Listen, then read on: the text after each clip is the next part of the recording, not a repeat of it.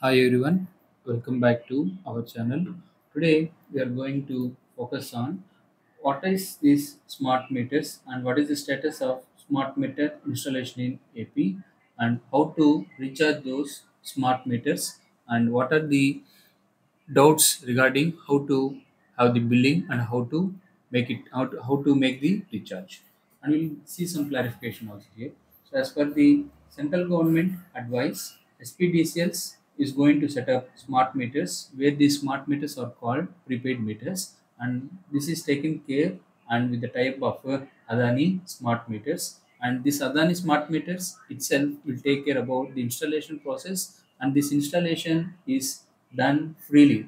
So you don't need to pay not even 1 rupee from your pocket.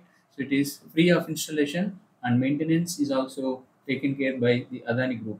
Okay, and this will be done within this year. So first phase has been completed in March 2025. Let's try to see which SPDSL and how many meters has been allotted and what is the status. Okay, first coming to here, our distribution corporation of AP has been distributed into the sectors. So first one is AP SPDCL, which includes for Nellore people, Antapur district, Karnool district, Kadapa and Chittoor. So here 6.19 lakh single phase smart meters has been distributed and they are in the process of erection, and 2.56 lakhs three phase meters are in the process of erection. So this is the status in AP SPDCL in these districts. So coming to the second distribution corporation, which is called Andhra Pradesh Central Power Distribution Corporation Limited, so which includes the main capital Guntur, Bapatla, Palnadu, Krishna, NTR, and Prakasham districts. Around 7.23 lakhs single phase smart meters and 1.9 lakh three phase smart meters are issued, and they are in the process of installation. Okay, so the first phase, the government is focusing first the installation has to be done for shops. Okay, so first for commercial shops, and second one they are focusing on state government office. Okay, so government, all government office already completed the installation, and all commercial shops has already completed the installation. So now we are running with the third phase. So where here the third phase is focused on installing the meters to the home. So this is how a smart meter looks generally to be here. So this is the basically you can see here. So this is how we collect the data. This is basically our energy meter. How it resembles like you have, this is the input and this is nothing but load Y.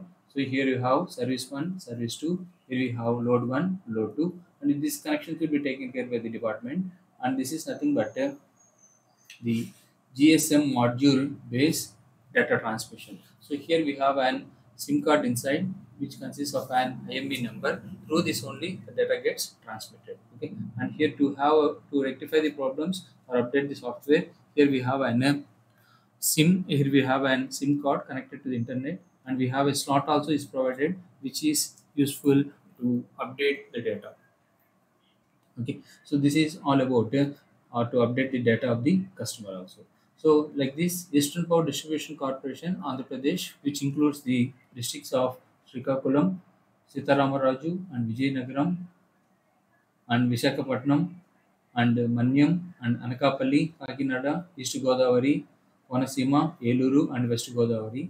So here already 6 lakhs single phase energy meters is already installed, and 1.5 three phase energy meters are also installed. All these are I'm saying about the domestic. Already state government has installed all the smart meters in government sector and all commercial shops. Okay, now this is the status of Andhra Pradesh, how the smart meters are available in Andhra Pradesh. Okay, and now let's try to see how to recharge these meters and what are the problems in there in recharging. So this is called the recharging technique, or how to recharge the meter. So they provided an app. The app may be provided by your distribution corporation depending upon the location. For example, you are located in Nellore, so then an app will be provided by APSPDCL. So if you're in CPDP SPDCL, an app will be provided by this distribution corporation, and the app seems to be like this. Okay, so you have a complete interface. So how many units are there, and what is your consumption in the previous month and how much the balance is left. So this that's why the government has framed out some standard operating procedure.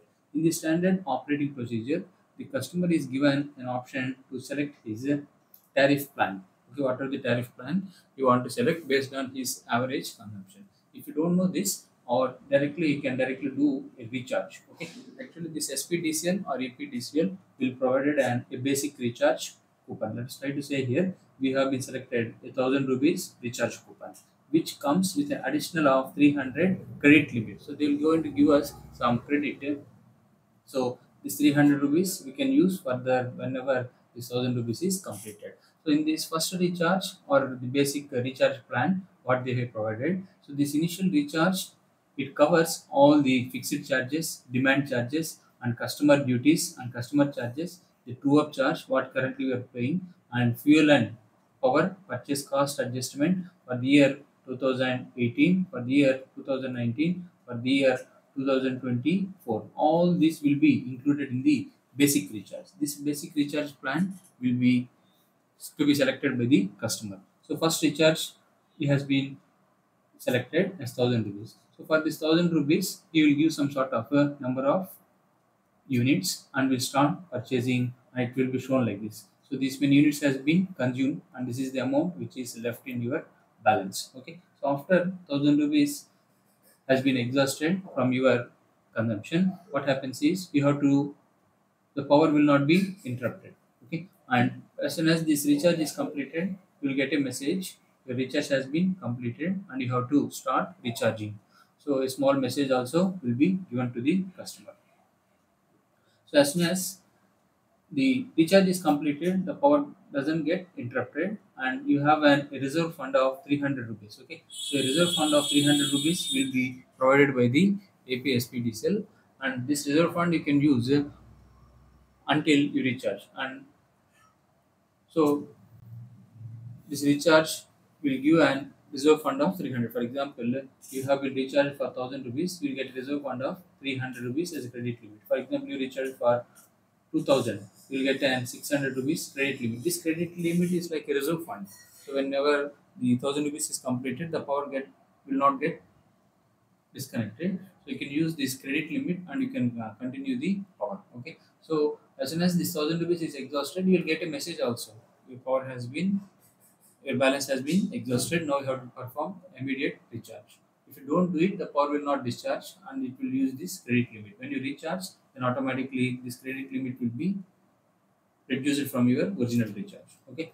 And what are the more advantages to the discount? Okay, smart meters are expected to bring to all the discounts. Okay, so many of the customers, the public employ, public or government offices are not paying the amount, which makes it very tough to operate this SPDCL, and thousands of crores of amount has been not paid. Okay, so this will help the government. So indirectly, more benefits are there to the government than to the public. Why? Because there's no need of having some sort of employability to take continuous metering, and there's no need to monitor all the time. All the time monitoring is made by online.